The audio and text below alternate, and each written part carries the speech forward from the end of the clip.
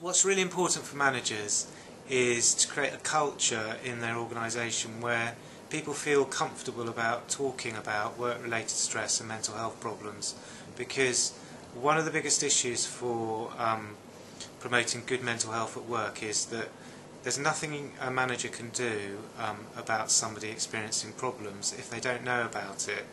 But it's because of the stigma surrounding mental health, it's very difficult for people to talk about the problems that they're experiencing. So it's really important that organisations set up policies and procedures that create a culture where people feel comfortable and know that they'll be treated supportively. And that's really important in the increasingly competitive workplace that we all find ourselves working in. And if managers are a little bit more confident and have a bit of skills and understanding, there's some simple things that they can do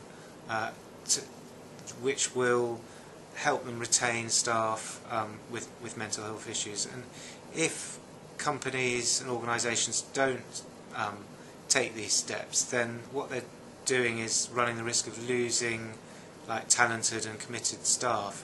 And particularly in social care, the experience of having mental health issues at some point in your life can be a positive thing, and means that you can relate better to people who have experienced vulnerability themselves.